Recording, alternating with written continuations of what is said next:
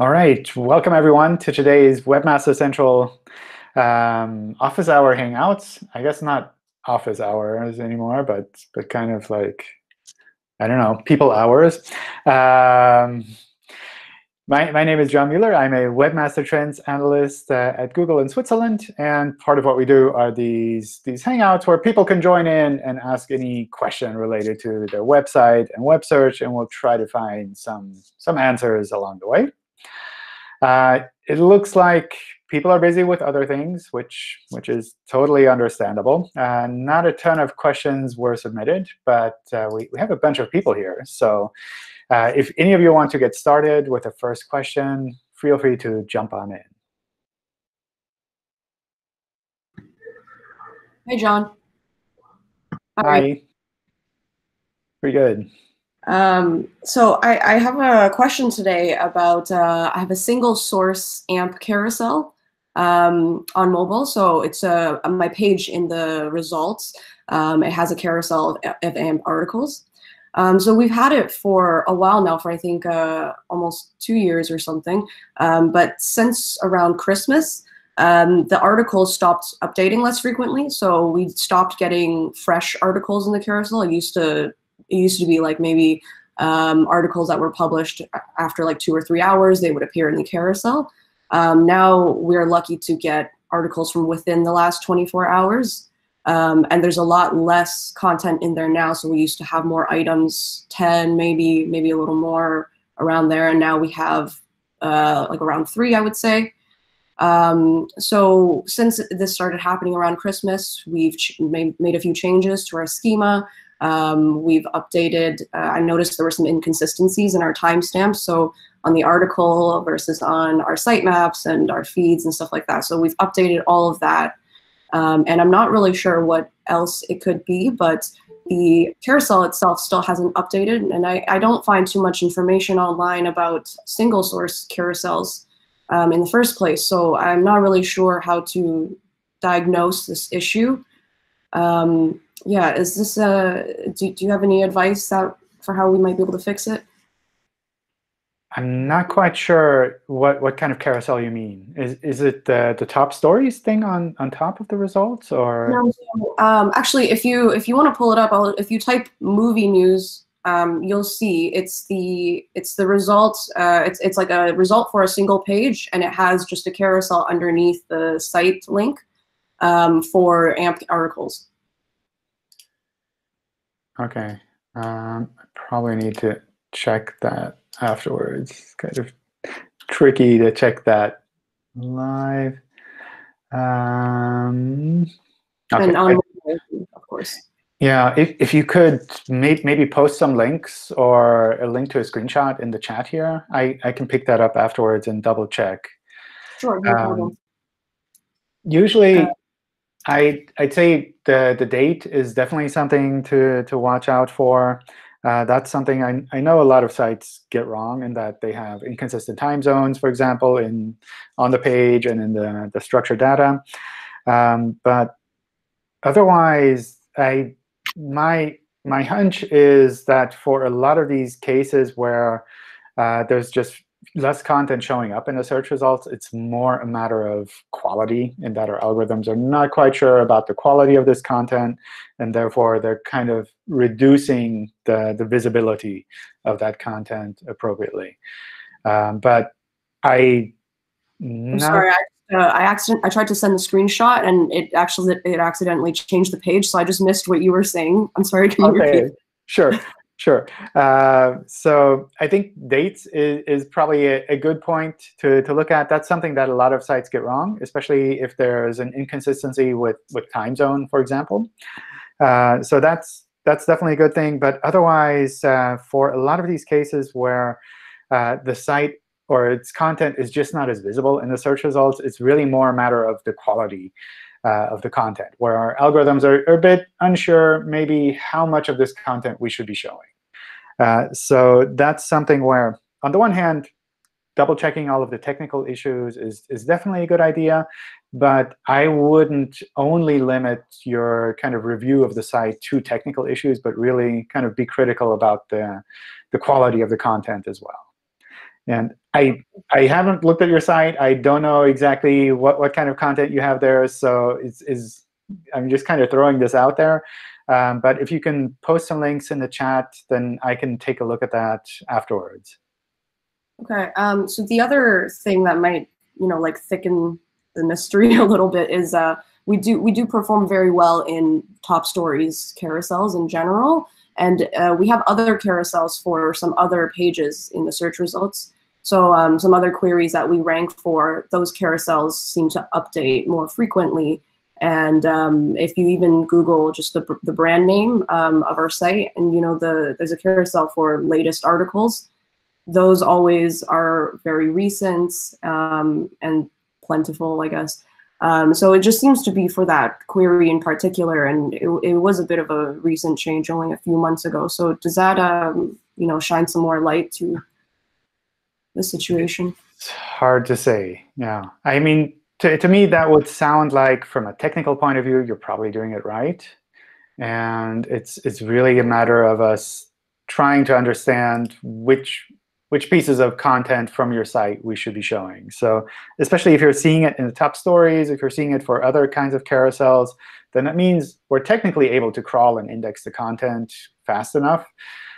So it's probably, from a technical point of view, not an issue, and really more a matter of we don't know how much of your content to show for those particular queries, especially if you're saying for some queries it works well and for others it doesn't. OK, so maybe more of a relevancy thing here? Could be, yeah. Okay. Because we did change our content operations slightly around that time. We expanded to doing newer types of, newer verticals, I would say, newer genres of content that we didn't do before, whereas that the movie news content, that was our primary content before. So that potentially affected. I think it's tricky when it comes to things like that, because our algorithms, when things change, it's often not based on the things that you change on your website just the moments before. So from a technical point of view, you do have this relationship very quickly, where if you make a big technical change, that'll take a couple of days and so be visible in search. But from a quality point of view, usually the quality changes take a lot longer to be updated in search. So if you're seeing significant changes in search and you just made some changes a couple of days ago, then those changes, unless there was like a technical issue with those changes, then that probably wouldn't be related. So if you're saying you changed the way that you created the content maybe a week before this change in search, then my feeling is that wouldn't be related to kind of this drop in visibility that you're seeing. OK. OK, I'll send over a screenshot in the chat so you can take a look. Thank you. Sure. Thanks. And then if you still have time, I had a second quick question. OK, go for it. So we get a lot of discovered. I work on publishing websites that get a lot of Google Discover traffic. And I know you said in the past that you guys currently don't have plans to add a referral source for Google Discover in particular. So recently we had a situation where an ad partner that we were trying to work with audited one of our websites that gets a particularly high amount of Discover traffic, and they assumed it was suspicious activity on the website because there was no keywords, like the keyword data didn't match up with the amount of search traffic, or Google traffic, I should say, that we were getting. In this case, we have a pretty good relationship with that advertiser, so they contacted us and we were able to explain the situation and stuff. But I don't know if this is something that you've heard affects other publishers, given that that's the case, that these sort of situations arise from there not being a proper referral for Google Discover. Is it something you guys would consider adding in the future? I don't know. I'd like to have a clear refer for Discover. But at the same time, from kind of a bigger picture point of view, we see Discover as a part of search, as a part of this big Google family of ways to get traffic for our website. So other people are saying, well, we should just fold it all together into one big refer and keep it like that. So that's I totally get the advertising angle. That's probably tricky. The one place where we do have discovered data is in Search Console, where you see kind of the total amount of clicks and impressions that you got, the click-through rate there. So that's something where you could point at that, or you could export that as a kind of a CSV file and show that to them too, to show a little bit how the split is between normal search traffic and discover traffic. For sure. And on that note, we do have the Search Console data, but for in GA, it can be hard to map, I would say, the two numbers, to the two sources to each other. For us, our Google Discover traffic ends up kind of the dark direct traffic. So it gets lumped in there, and then it becomes difficult to sort of untangle it. And the numbers for sessions and clicks never really quite match up. So it just becomes a little muddled. So, even internally, I find that there are issues with sort of disambiguating that Google Discover data. Because so given that I think Chrome article suggestions are properly distinguished as Google APIs as the source. So it is a bit of a confusing situation from sort of all aspects. And I mean, if there's any way to maybe pass this feedback on to the dev team or something, I would really appreciate that. Yeah. I'll push for that again. I think lots of people want more data with regards to Discover, especially when they see a lot of traffic going through there. So I totally understand your point. OK, thank you very much. Sure.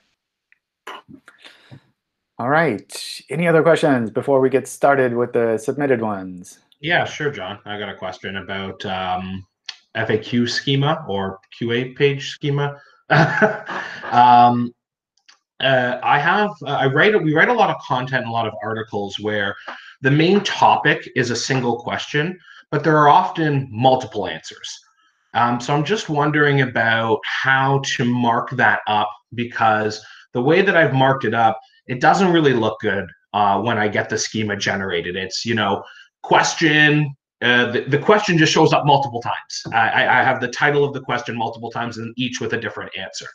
I'm assuming that that's probably not super good to do. What would you suggest I do instead of listing the question 5 times with the 5 different answers? What might I do differently?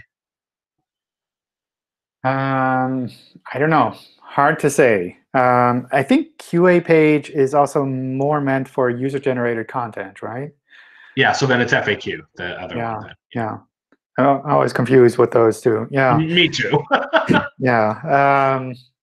I don't know. I would test things out. I think the nice part about this is that you can see fairly quickly if it gets picked up and shown, and that makes it a little bit. Yeah, that makes it a little bit easier for you to double check things like the clicks and impressions, click-through rate. If you're getting what you think you'd like to achieve with those pages, then I think that's a good idea. I don't know with regards to the policies if something like this is OK to kind of say, well, it's the same question, but there are multiple answers, so therefore I have multiple entries in the FAQ. That's what I'm mostly worried about, is if I'm against some sort of a policy.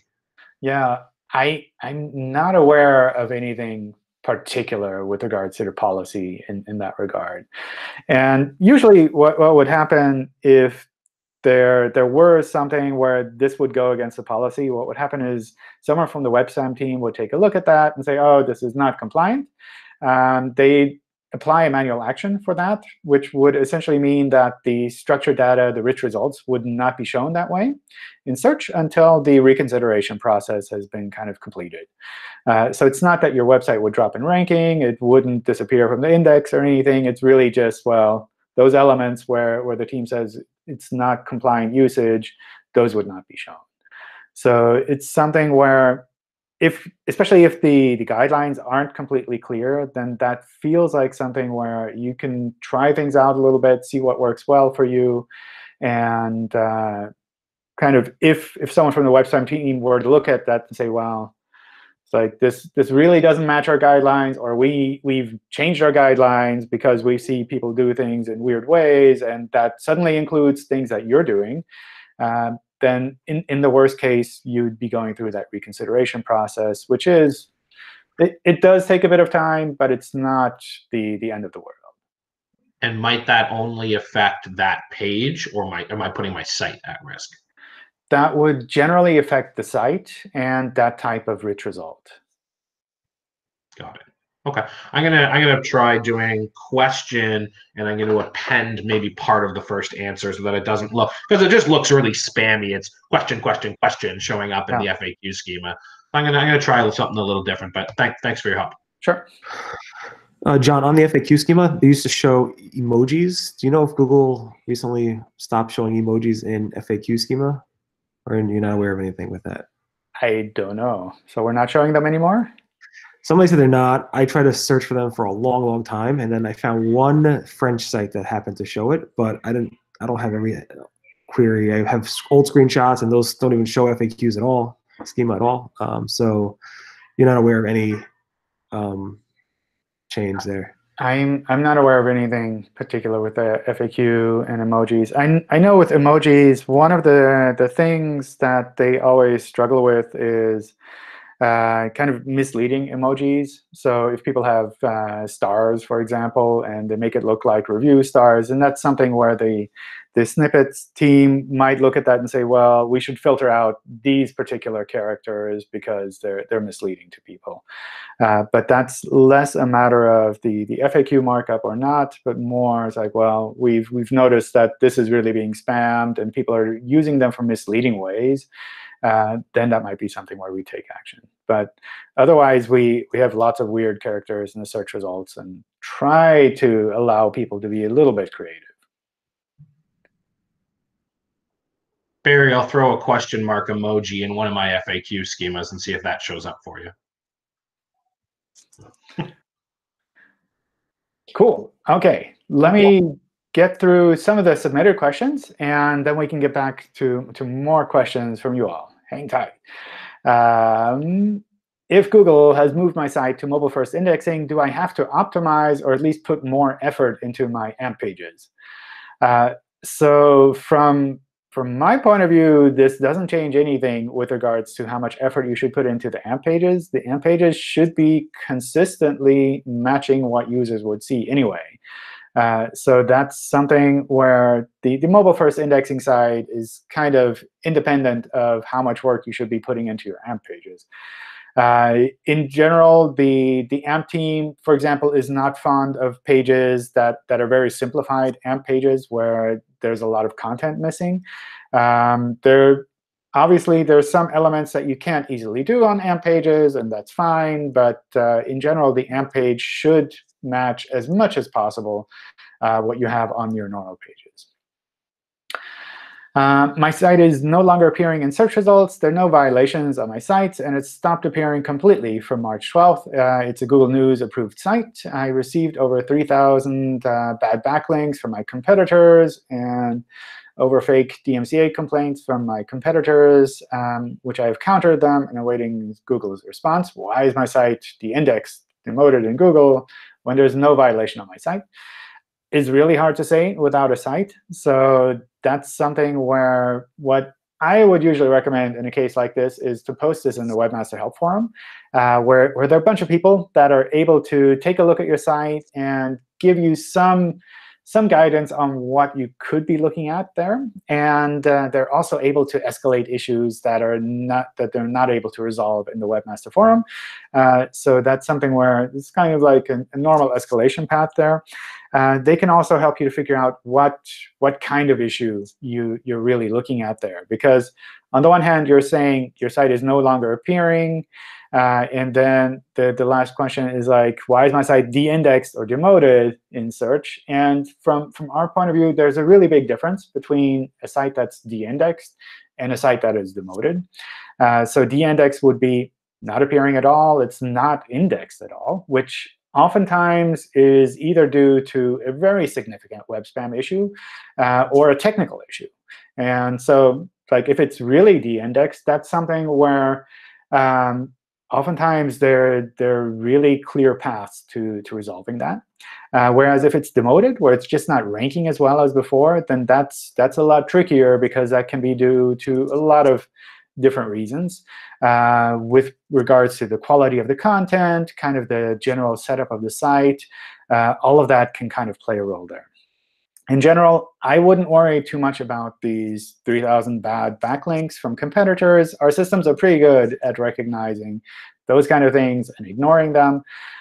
So that's something I wouldn't focus on too much. With regards to DMCA complaints, obviously responding to them if they're invalid is the right approach there to do. There seems to have been a very significant change that took place on January 14th. My traffic and revenue have been negatively affected despite no penalty or notification of any problems. While I'm used to an ebb and flow of traffic and revenue, I guess it goes on, like, are you able to give any advice on specific things to focus on to get back on track? So first of all, I'm not aware of anything specific that happened on January the 14th. So I don't really know exactly what you're pointing at there. I also don't know your site, so it's really hard to say what might be involved there. In general, I think there are a few things to keep in mind. On the one hand, there are lots of sites in the search results. So it's never the case that everyone is demoted and like no longer visible in search, because there are always sites that come up as well. It's not that we don't show anything in search. So these kind of changes are generally pretty normal, and they can come and go. And that can be due to changes in our algorithms. They can be due to changes in the way that people search. So if a topic suddenly is no longer as interesting, then maybe you will have less traffic for those kind of queries, just because it's something that people don't search for anymore. It can also be due to changes in quality on the website or the perceived quality of a website based on our algorithms. But all of these things are really kind of hard to guess at without knowing your website. So that's something where I'd also start a thread in the Webmaster Help Forum to kind of get other people's input on this. And when you start a thread there, try to be as transparent as possible about your site, the kinds of queries that you're seeing changes in, maybe significant changes that you've made on your website in the past, so that people are really able to look at this problem and give you honest and direct advice. There's no need to kind of like hide things that you're aware of, but you don't really want people to notice offhand. It's a lot easier for people to help if they have kind of the clear picture of what's involved with your site.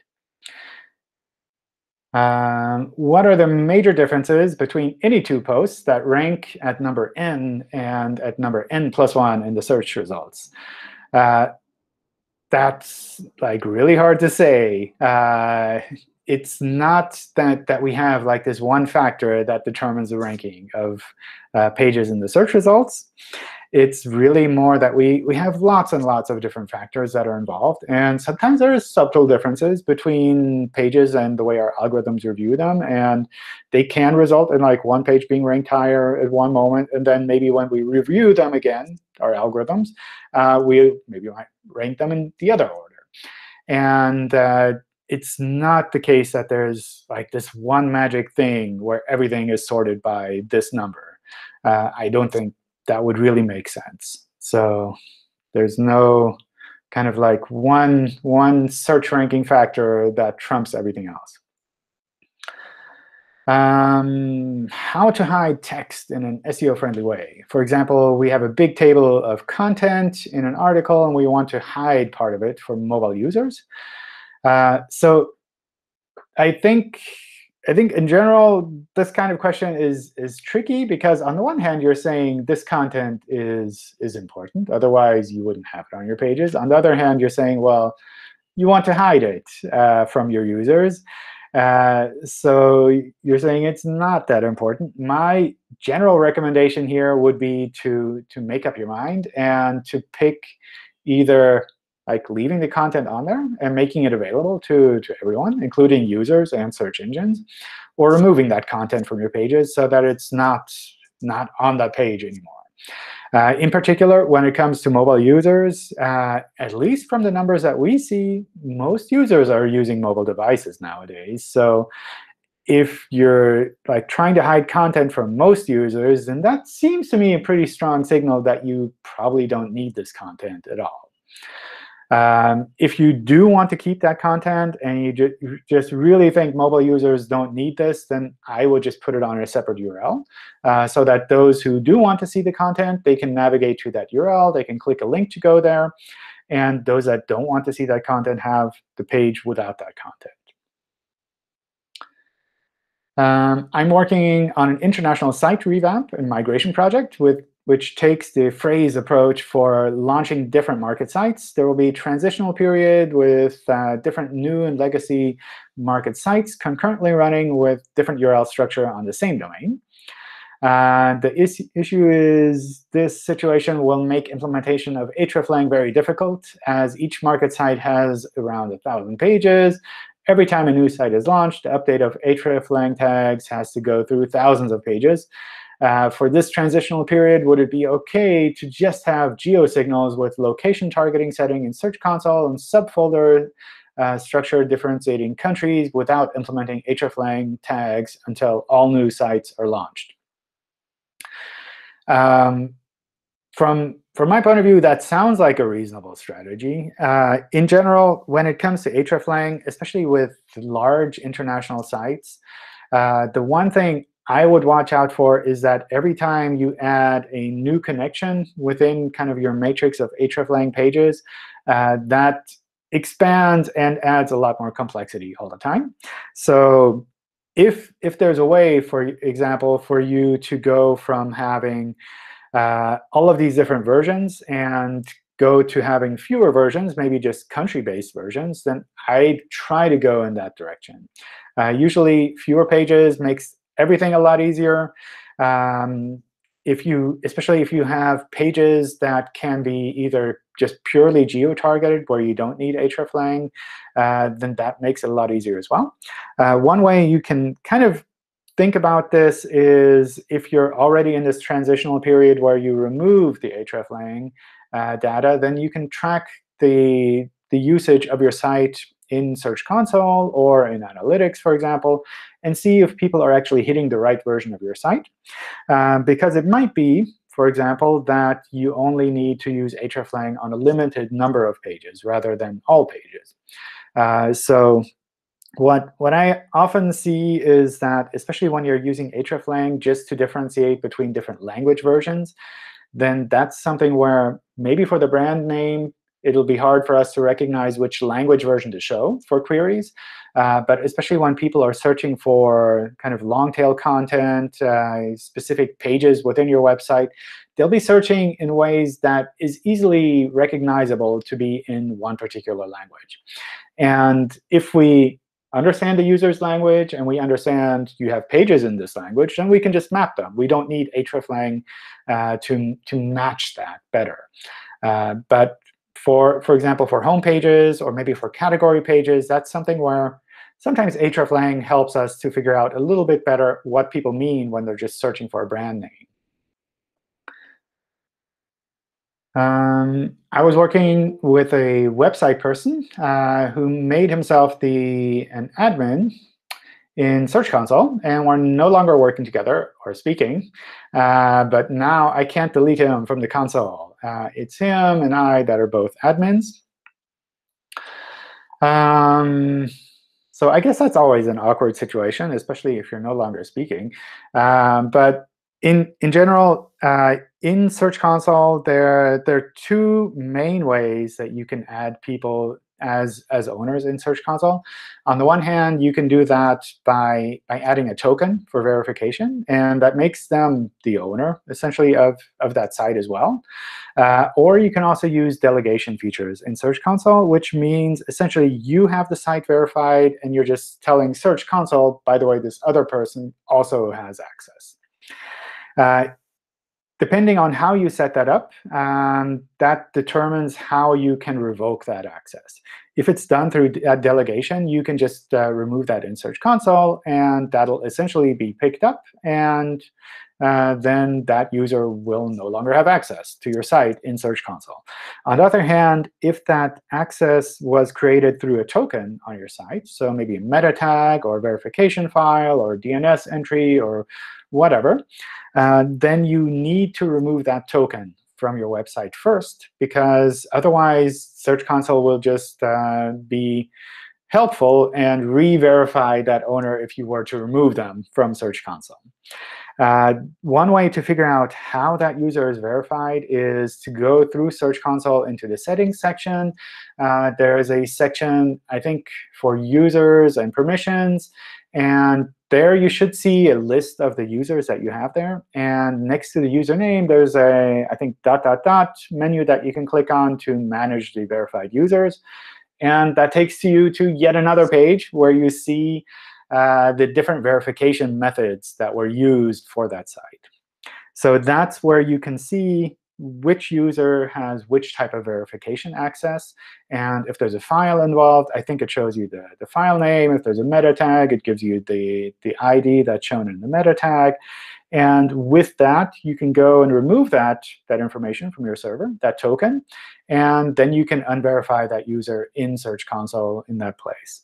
So that's a little bit more involved. That's something where you kind of have to dig through a little bit to find that. But essentially, those are the two main ways that you can remove someone from access in Search Console. Usually, my recommendation is to use delegation as much as possible, because that makes it a lot easier for you to add people. You don't need to change anything on the server, and also makes it easier for you to remove access once people move on. We have many products that don't vary much in their details, but these are genuinely different products and therefore have their own URLs. One of my considerations is that Google may perceive this as a lot of thin content. While this was still the case before our domain move and our rankings we previously had were good, my thoughts are that the loss of authority that occurred during the domain move and still seems to exist meant that Google no longer overlooks these issues and treats us in a way similar to that of a new domain. In effect, it's possibly seeing this as spammy, therefore negatively impacting the whole domain's listings. Is this likely to be a problem? If so, how can I solve it? Should I, for example, no index the product pages, use rel canonical on product pages to their respective categories, or something else? So I think I've seen your site a few times. I took a look at your site with some folks, I don't know, a couple of weeks back, when I think you were in one of the Hangouts.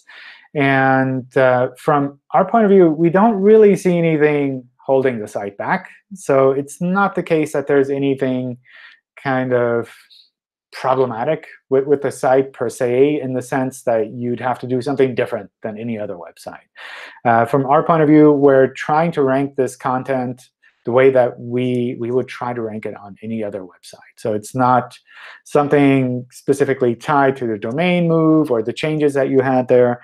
I think a lot of those fluctuations that you had there with that domain move, which from what I recall weren't that great, in the sense that the redirects were kind of weird, and I believe there's some JavaScript issues or something initially. I think from our side, all of those details are essentially resolved, and it's really just a matter of us trying to figure out how to rank your content appropriately. And there's nothing different that you would have to do than any other website. So from that point of view, I would treat this as any kind of situation where you're creating a website and you have different products. And if you think these are unique products that people would be searching for separately, then keep them separately. That's something where if someone is looking for something that really matches what you're providing, then that feels like a good idea to have a landing page for that and to have kind of that product be visible in search. On the other hand, if there are ways for you to reduce the number of pages so that you can focus on kind of fewer pages that are stronger, then I think that's also a good idea. So that's something where you kind of have to balance those two sides. On the one hand, having pages that are really well targeted for individual queries. On the other hand, having pages that are really strong.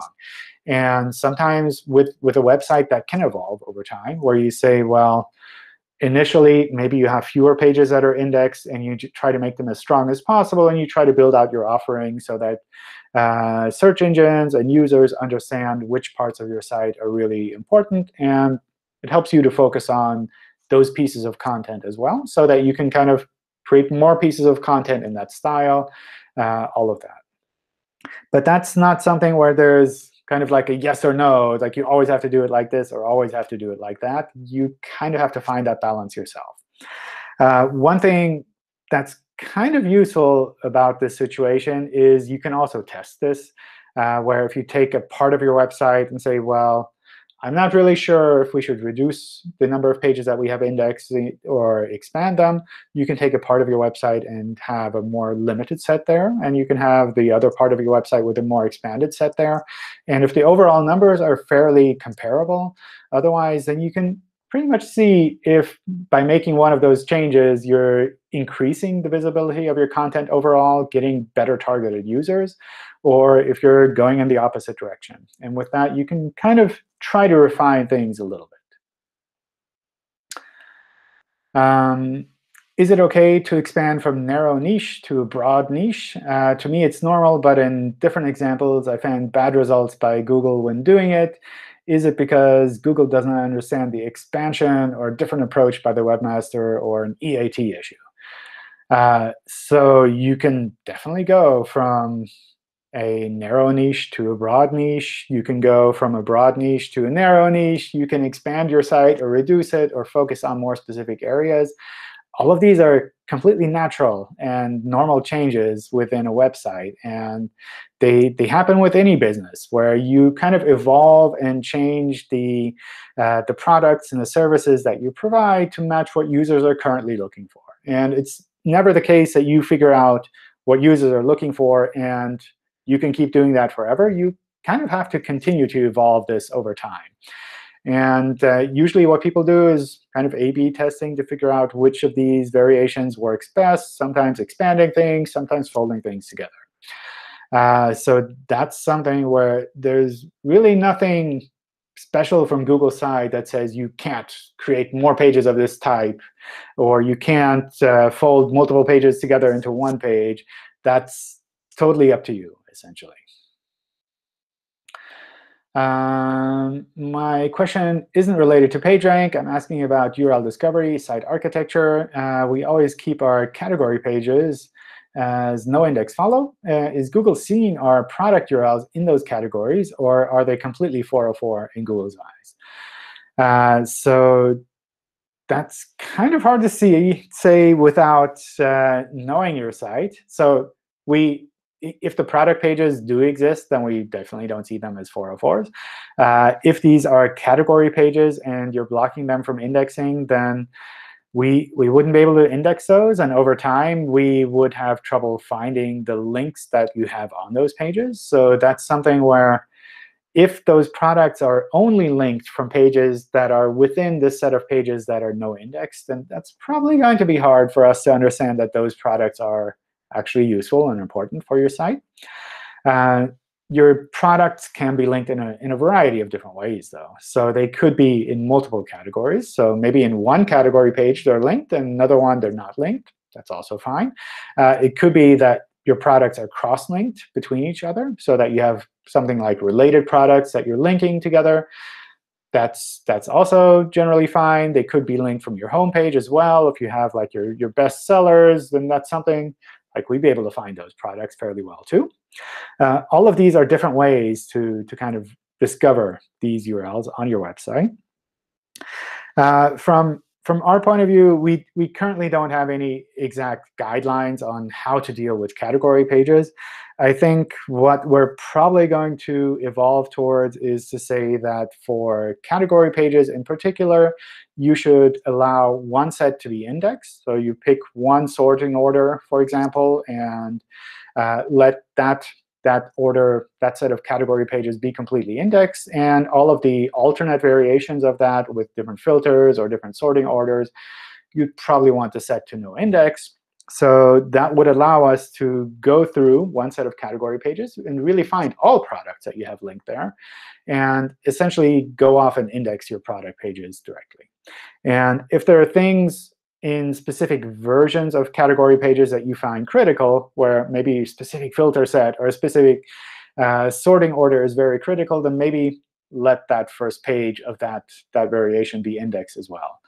But that's kind of the direction where we'd be headed. I think, in general, just always setting all category pages to no index and follow, that's probably not a great strategy. And that's one where I would recommend at least using some kind of a local crawler tool to double check that we can actually find all of your category pages. Because if we can't reach them with normal crawling, then it's kind of hit and miss if we'd be able to show them well in search anyway. The Google News algorithm is now working as the old style because my news trends on Google don't really understand that question. I think in general with Google News we've made a number of changes, and that's something where things will continue to evolve. So I don't think there are any plans to say, like, oh, all of these changes that we've worked on for such a long time, we need to drop them all. That's something where if you have specific feedback on specific kinds of queries or specific results in Google News, that would be really useful to have. And I think in Google News, you can also submit feedback directly. That's kind of the direction I would head there. If this is specific to your site as a news publisher, I would go to the Google News Publisher Forum and kind of chat with the other publishers there. OK, I think we kind of made it through the submitted questions. So I'll just open it up to more questions from you all, if there's anything on your side. OK, John, I have one quick question.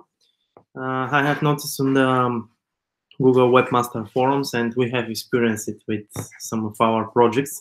Sometimes we see that, for example, for a very quick time, the home pages of a specific website just go away from the index, and we don't see it on the results with the site comment. It's twice the same for the Google Search Console, but once we re-index it with the indexation request, it appears back again. Could you explain, please, why this happens? And I know that the reason could be very different, but the most common reasons you have observed. I don't know. I'd love to see some examples like that, if you see that, because then I can double check to see what is actually happening internally. Usually, this kind of fluctuation, especially with things like home pages, shouldn't be happening. What might happen is if you do a site query that the home page is just not the first result. That's completely normal. From our point of view, a site query is an artificial query. So there's no predetermined order where we'd say, this is the order we should always give the results in. So just because the home page isn't the first one in the site query results, from my point of view, wouldn't be a sign of any problem. If the home page were not indexed at all, that seems a little bit different. That seems like something where it would be useful to kind of look at examples. OK, maybe I can send you something. Cool. OK, thank you. Thank you. Sure.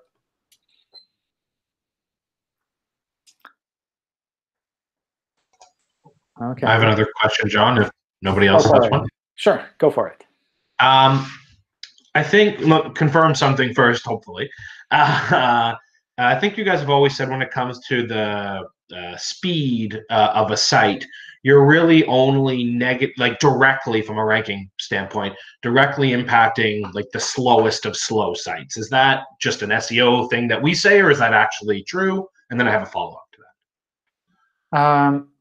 I think for the most part that's still the case. So that was essentially the, I don't know, when we initially launched all of the speed as a ranking factor things a number of years ago, that was definitely the case where we tried to differentiate between normal speed sites and really slow sites.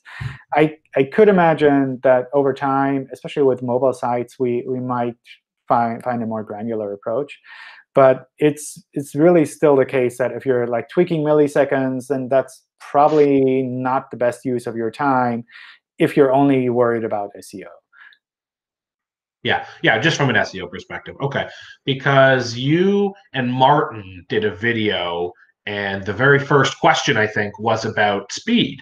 And then Martin said something like, I don't remember his exact words, but something like, we only look at the really slow sites and the really fast sites. So he did include that other end of the spectrum. So I don't know if that was just him saying that you look at those things, or if you actually boost sites that are on the 95th percentile or whatever it may be.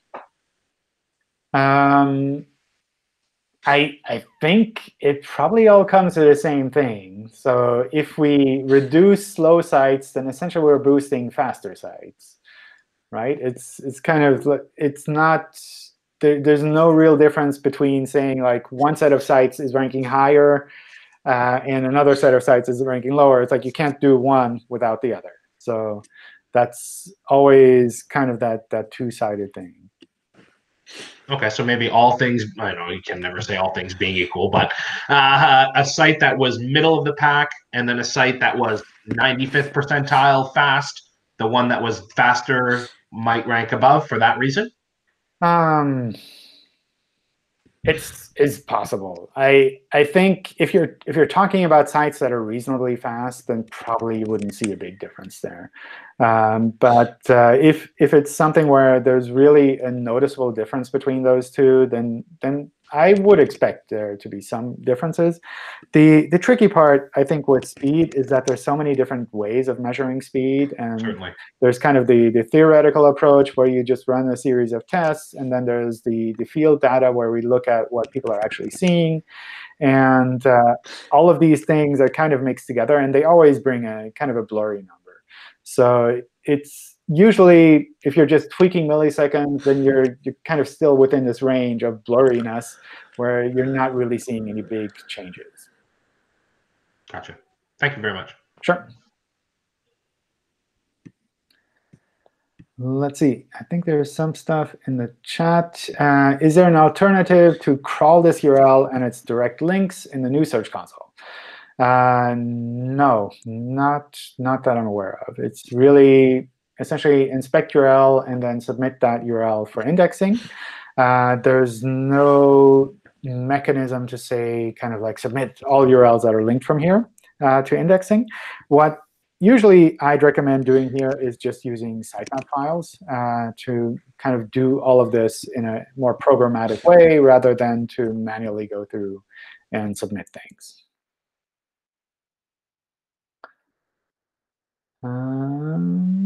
Let's see. Google is planning to eliminate third-party cookies entirely in Chrome browser by 2022. For the sake of more private web, what actions should be taken about it in general? Well, I think if they're removed in Chrome, then probably you want to make sure that your sites don't break because of that. So that's, I'd say the primary effect thing that I would watch out for is that your site still works well for users.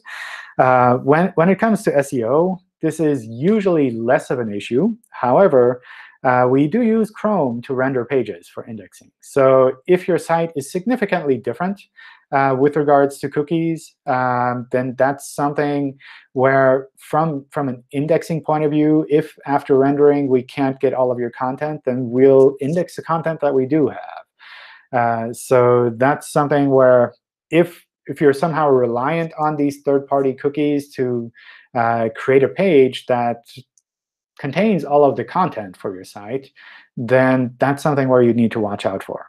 The other thing, I guess, with regards to cookies is Googlebot doesn't keep cookies. So if you give cookies to Googlebot, then those cookies might be used for that one-time rendering. But they won't be used for the next crawl or the next run when Google reprocesses your pages again. So that's something. Sometimes people trip over that, and that they expect that Googlebot keeps reusing the cookies that it has. And we essentially try to crawl and render pages with a completely fresh slate. Let's see. Any German e-commerce? My domains are declining in coronavirus season. Okay, I don't know what I can say there. I imagine that depends a lot on the type of your site. I don't know how it is in Germany at the moment. Here in Switzerland, we essentially closed all stores yesterday, except for grocery stores and maybe pharmacies, I think. So if people want products, they end up going online. So I would imagine that a lot of these things will be picking up, and more people going online to buy stuff because they can't go and buy things in person. That said, this is kind of a unique situation, and who knows how it will develop. So I'm not going to make any kind of prognosis on how that happens.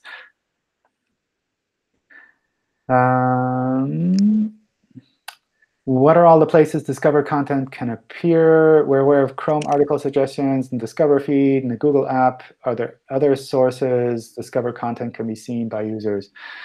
I don't know of all of these sources. I think there are 3 main sources, but apart from the 2 that you mentioned, I can't think of the third one. I think it's kind of the Chrome new tab, the Discover feed, and then something else. But can't think of it at the moment. I believe we have a Help Center article that has this a little bit more in detail. We're a new site, and we lost all of our traffic over years because we appear from top stories in Discover. What can we do before we close? I don't know. That's, I think, a tough situation to be in all the time. Yeah. With regards to both top stories and Discover, these are algorithmic features. So we use a number of factors to determine when we would show sites or when we wouldn't. And these kind of algorithmic changes can change over time. So it's really hard to say what exactly you should be doing there. It's definitely not the case that there's one meta tag that will automatically make your site appear or disappear in these sections. The thing I would generally try to focus on is quality. I know I think I've seen your site before, and it seems like a pretty reasonable site.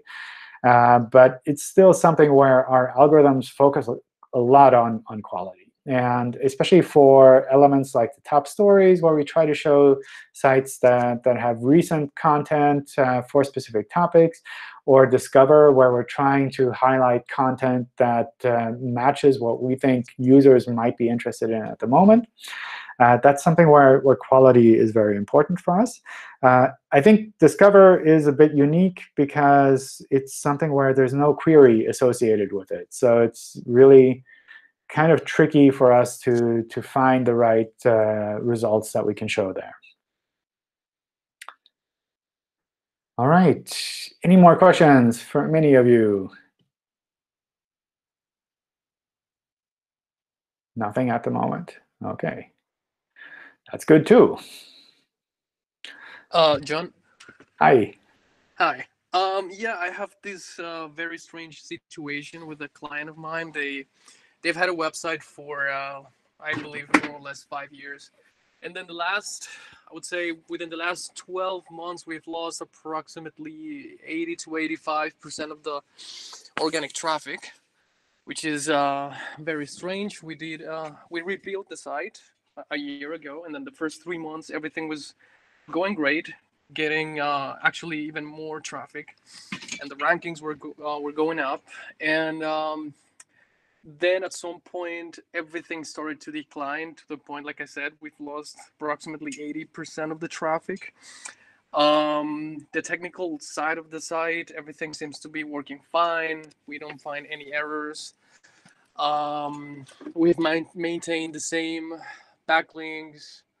The speed of the website seems to be OK. We don't see any slow pages. Yeah, it's mobile friendly. But there's nothing that we can see that's not working, so we don't really know. There's only one thing there was another website, I believe another version of the website, who someone accidentally uploaded, and it got indexed on a different domain with the exact same content. And that seems to be at the same time when we saw the ranking drops. And so what they did was they removed everything. They took everything down from that domain, but we never recovered the ranking. So I'm not really sure what to do. OK. So usually what would happen if we see the same content being hosted again on a website is we would try to canonicalize that content, which essentially means our systems would say, well, we have multiple URLs for this piece of content. Which one is the right one to show? And usually, we'd be able to keep the existing URLs and say, well, this is where it's always been, and this is what we're going to show in search. It can happen that we switch to another domain. That can, for example, happen if you do a domain move, and for whatever reason, you can't set up redirects. And we'll try to figure that out and switch those URLs over. However, the switching of the URLs for canonicalization is purely a technical matter on our side. It's something where we're essentially just changing the URL that we would show in the search results. So if it's the same content, we switch the URLs. It would rank exactly the same way as before, just with the different URLs. If you switch the URLs back, if we see that things should go back to the previous URL, then that's just like a technical change of those URLs. We'll switch back over to the other version. And that's not something that would have lingering effects. It's really just, well, this URL is the right one. Oh, wait, no, the other one is the right one. And from that point of view, that kind of copy of the site that you accidentally had live, I don't see that as having any lingering effects there. If you're worried about that, if that's something that just recently happened, the one thing I would try to do is make it so that the canonicalization is as obvious as possible. So set up redirects from the old domain to the new one so that we can really tell if we were to crawl those old URLs where you had a copy, then you clearly tell us, actually, this is the one that should be used by Google. If you just delete the old version, then that's a bit trickier. But that's the thing. The thing is, sorry to interrupt. Sure. The thing is, the other website is live, but it's not. It's a completely different domain. It's actually a subsidiary company. And they, by mistake, they just copied the exact same content. Yeah. It went live, it got indexed, and then when they noticed that it was problematic, then they took it down. And so I'm not sure if that might be the reason. And so if that's still being canonicalized to something that doesn't exist, I don't know if that's the root cause of the issue. Yeah, I think one way you can double check that is to take your existing website, kind of the original version, and use the inspect URL tool in Search Console to see what we pick as canonical for some of those URLs. And you should see there either like we don't have this page indexed, or we've picked your version as a canonical, or we picked the other version as a canonical. And if you're seeing that we picked your version as a canonical, then essentially that's resolved. Kind of that technical back and forth thing is resolved. And my hunch is that this is less of a technical issue and really more of a quality issue overall, where like maybe our algorithms determined that for whatever reason this website is not as relevant for some of those queries as it was before. And that's something that you probably need to take a look at from a bigger picture point of view. The one thing I always do when I see sites like that is to try to understand the situation before and after a little bit better. So to see which pages received impressions and clicks from search before and after, and which types of queries were there before and after. And sometimes what I'll see is that there's either a change across the board, which to me is more a sign of like overall, where we're not really that happy with the quality of your website, or we don't think it's as relevant as it was before. or I see that just some very high traffic queries have changed significantly. And sometimes those high traffic queries are things that are not really that relevant for your website. So one thing I've seen, for example, with some news sites is suddenly, like, you had a page on how to log into WhatsApp. And that was really popular because it happened to rank really well for that. But you're a news website, so it's not that you're the authoritative source to logging into WhatsApp. But because that page received a lot of traffic, a lot of impressions, if you just look at the overall traffic in total, then it'll look like a significant drop. But it's actually, you're getting more targeted traffic. And it's traffic that matches better what your website is actually about. So that's something where looking into those details, trying to understand the picture before and after, that can help you to better figure out what kinds of things you should be focusing on. Okay, thank you, Jen. And it seems to be, I mean, some of that situation seems to be happening because those high volume queries are the ones that dropped the most. Those are the ones that are not ranking at all. Yeah. And I think that might be the case. OK. Sounds. Thank you, Jen. Sure. Cool.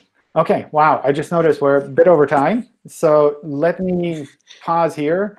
I have the next Hangout session set up for Friday in the morning, so maybe less useful for those of you in the US, but more useful for those of you maybe in Europe or in India or Asia. I hope you all stay safe until then. Thank you all for joining in, and look forward to seeing you again in one of the future Hangouts. Thank you, John. Bye, everyone. Thank you. Bye. Thank you.